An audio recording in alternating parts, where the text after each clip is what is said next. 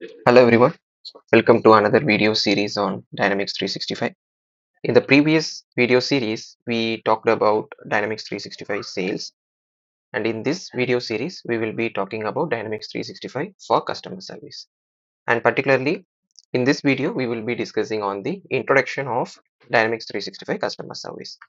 Okay, and this Dynamics 365 customer service is again similar to D365 sales where the Sales Hub application was built on top of Microsoft Dataverse, right? And similar to that, here within D365 for customer service, we have something called Customer Service Hub or Customer Service Workspace apps that are built on top of Microsoft Dataverse.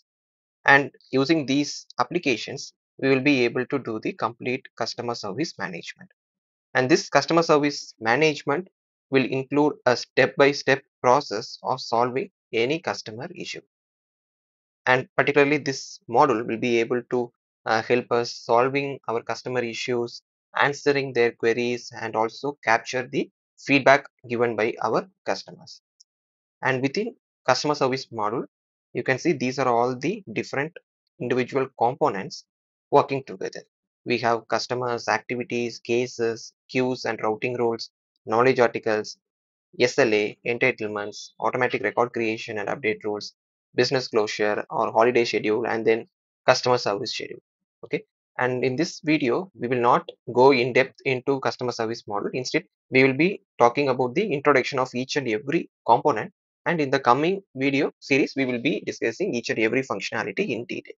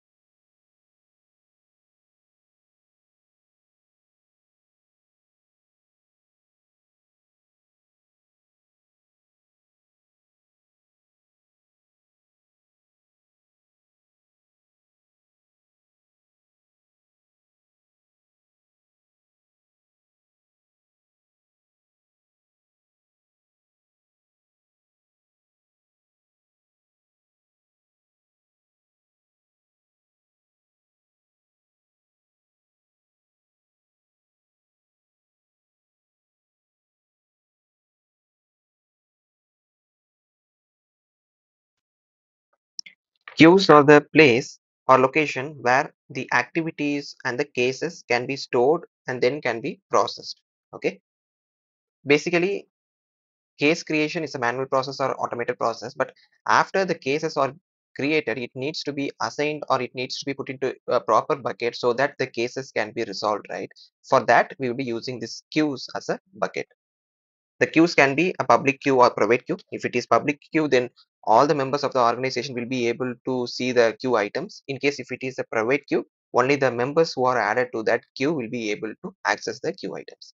Okay. And whenever a case is created, we also have another logic called routing rules. Basically, these routing rules and queues will work together. Okay. Routing rules will have lot of conditions defined to automatically assign the incoming cases to a different queue. For example, if the case is created by a premium customer, then we need to have a premium support ticket bucket or premium support ticket queue. And if the case is created by some other customer, then we need to have a different queue.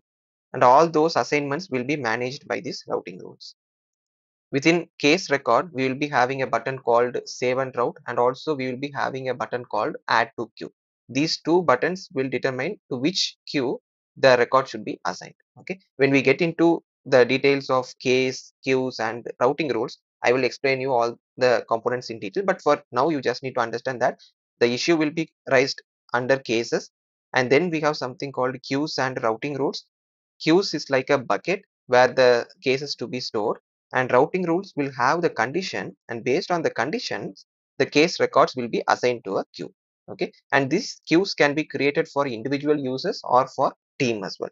Maybe we can have one senior support team and a junior support team, or we can have different support teams for different products. For example, for washing machine we can have one support team. For AC we can have another support team. It is based on our business requirement, we can create multiple queues. Okay, and then we have something called knowledge articles. Knowledge articles are the information articles or the repository which are used by the customer service representatives or agents to resolve customer queries or to resolve customer issues. Okay, in any organization there can be multiple support agents, but not all of them will be able to resolve all the queries, right? One person might be having knowledge on some product, and some another support agent will have knowledge on some other product. But anyway, if a support ticket is created in the system, the agent should be able to resolve that issue, right? For that they need to have some documentations, and that documentations or information articles can be captured within the knowledge article functionality of Dynamics 365. Okay, and with the help of customer service application, we will be able to do the complete knowledge article management. It involves creating the article, and we can send it for review to the knowledge manager, and he will be able to approve or reject the article, and then the article will be published so that other users or the other support agents will be able to use that knowledge article. Okay, and then we have something called SLA. SLAs are nothing but service level agreement. SLA explains the level of service that can be offered to customers. Okay, here the companies can define the level of service based on the products and the customer needs. For example, if there is a broadband issue, then the corresponding company should fix that issue in next 1 hour or 2 hours. But if there is any issue related to a television or any setup box, then they can take some time of up to 2 days, or they can take some 8 hours time to fix that issue. And similarly, if the issue has been raised by a premium customer, then they need to provide a quicker support. So these are some of the examples of service level agreements that the companies need to maintain. Okay, the purpose of service level agreement is to track the success and the failures on the commitments to customers. When we get into the actual demo in the coming video series, I will be explaining you how to create SLA, how to create SLA items, and how to set up SLA KPIs like first response KPI or resolution by KPI, etc. Okay, now we will move on to entitlements. Entitlements define how much support a customer can avail from the company. It can be based on the number of support cases or the number of hours of support. For example, you might have noticed, like whenever we purchase a water purifier, after purchasing for the next 1 year, the company will provide 4 free service visits, right? This is one example of entitlement. Okay, and when we get into the demo, I will explain you how to create entitlements, how to do entitlement configuration settings, and then we will talk about setting up the default entitlement for the individual customer. And then we will be talking about how to create entitlement channels and how to set up entitlement terms. Okay, and then we have something called automatic record creation and update rules. So this is basically converting activity into a Dynamics 365 record. For example, converting a phone call activity to a case record, or converting an email activity to a case record. Okay, if you talk from sales perspective, where they want to convert the phone call activity to a lead record or email activity to an opportunity record.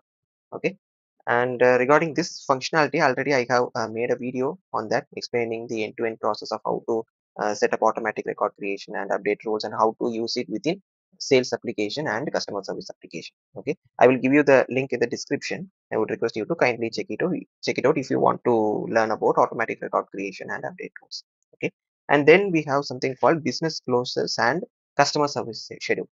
This business closure can also be called as holiday schedule. Any organization should maintain their holiday schedule, right? Whether they are declaring holiday for Independence Day or they are declaring holiday on New Year Day or Christmas Day. So all those holidays should be maintained properly in the system so that it will be used by the sales team as well as the customer service team. Okay. So that is something we will see how to set up a business closures and the holiday schedule. Okay. And then we have something called customer service schedule. Business closure is something we'll talk about the holidays. Okay. But this customer service schedule will talk about how or when the service agents will be available. In some companies, they will give 24 bar 7 support. And in some companies, they will give support only from Monday till Friday. Or some companies will have support from 9 to 6 p.m. Some companies will have support from 9 to 8 p.m. So those kind of timings and when the support agents will be available. So those kind of things will be set up inside this customer service. Okay.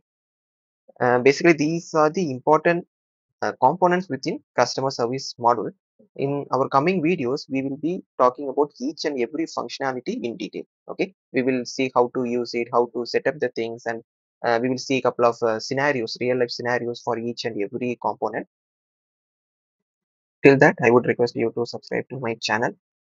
Thanks for watching this video.